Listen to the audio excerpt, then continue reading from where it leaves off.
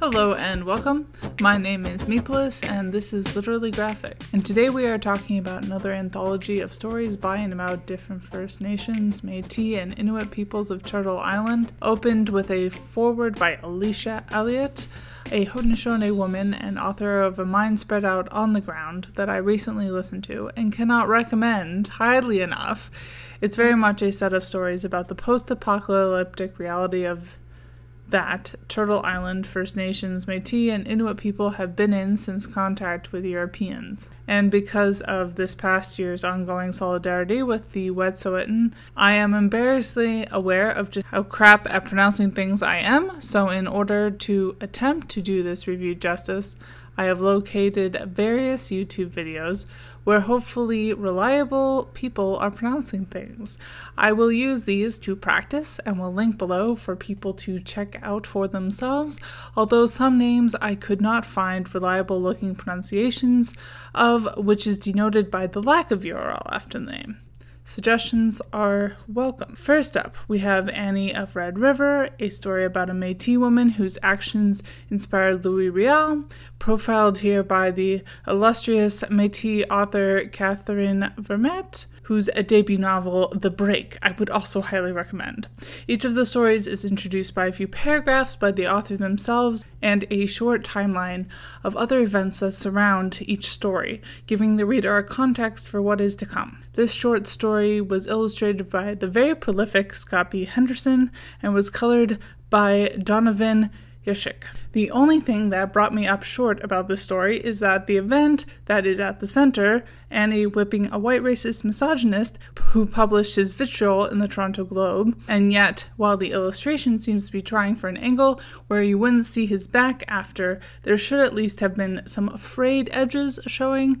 I guess they didn't want to be graphic at all, but it doesn't really make any sense. Tilted Ground, on the other hand, is an ever so slightly more abstract looking story about the author's great-grandfather, Chief Billy Assault, and the colonization of the western side of so-called Canada, written by Sonny Assault, with illustrations by Kyle Charles and Scott A. Ford. The highlight of this comic was probably, among other things because I'm shit at picking favorites, the frames of John A. Macdonald, first Prime Minister of so-called Canada, being his alcoholic self, because this is an image that needs to be emblazoned on the minds of every last colonizer. The third story, Red Clouds, is a semi-fictionalized retelling of stories related to Wendigo. Our main character is a composite, and shows a lot of interesting angles on the before-mentioned apocalypse on Turtle Island as the colonizers continue to take more and more. This one is written by Jen Storm, who did another short comic with Scott B. Henderson that I should read, with illustrations and color by Natasha Donovan. Peggy is a story by David A. Robertson, whose books I should be re-reviewing soon, with illustrations and colors by Natasha Donovan. The story itself is about one of the most effective snipers in history, who was conscripted into World War I, despite not really being a full citizen, and then shafted by so-called Canada like every other Indigenous veteran. He went on to be involved with a lot of pro-Indigenous politics, but the story itself mostly focuses on his time of service, so steer clear if you are sensitive to that sort of thing. The fifth story, Rosie, by Rachel and Sean Qitsualik-Tinsley, outlines some of the unique difficulties of the Inuit assimilation process. The illustrations for this one were very expressive, with minimalistic color washes by G.M.B. Chamachuk. Nimki, by Katariakuwenzi Dam, uses the stories of several specific Indigenous children taken into care to illustrate the widespread and well-known abuses that plague the system of child services across so-called Canada.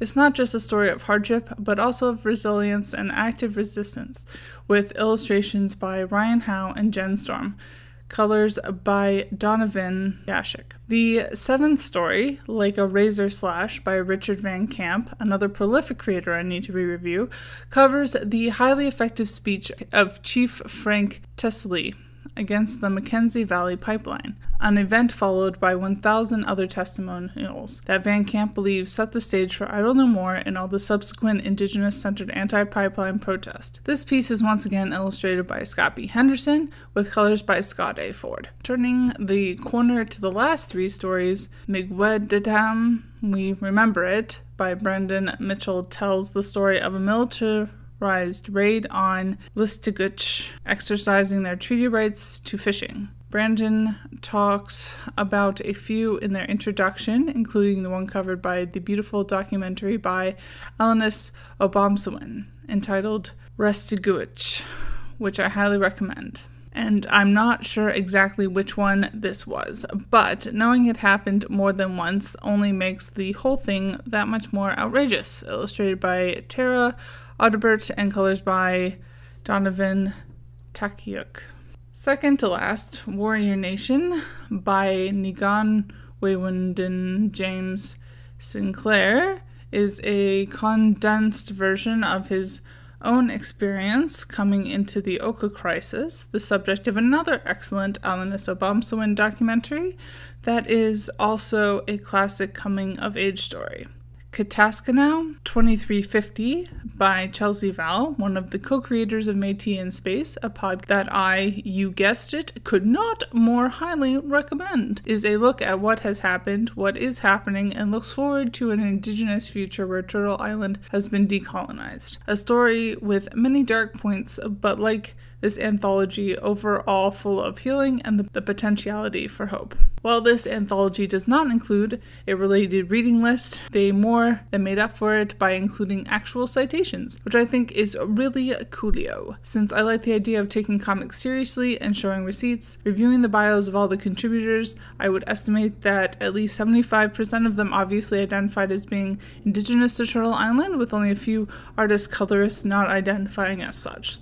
The publisher Highwater Press is an imprint of Portage and Maine that is specifically geared to letting Indigenous people of Turtle Island tell their own stories via children's books, graphic novels, and YA novels / nonfiction, speaking generally. Publishing jargon is not exactly my forte. I have read a wide selection of their children's books and graphic novel collection, many of them I need to repost. As you've probably noticed, I've been on a run of finally getting to a lot of reviews I had been procrastinating on due to feelings, so I apologize if I missed something, but if I remember correctly, while there isn't really anything done with diverse sexuality, there is a pretty good spread of characters who fall on both sides of the quote classic gender binary, which is something for you. I feel like disability/ability is not really a thing, although race and class are kind of in many ways intrinsic to the Indigenous struggle across Turtle Island because we live in a white supremacist world. By all, keep reading and resist white supremacy. And as always,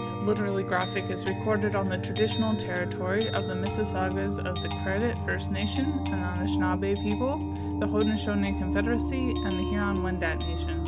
I live here because of British colonization, Indigenous genocide, and more geographically specific, Treaty 13, also known as the Toronto Purchase, which was finalized in 1805 between representatives of the Crown and certain Mississauga peoples. This treaty was a lie and has since been broken many times over. Saying so reflects only my own small steps towards knowing the truth and does nothing for reconciliation.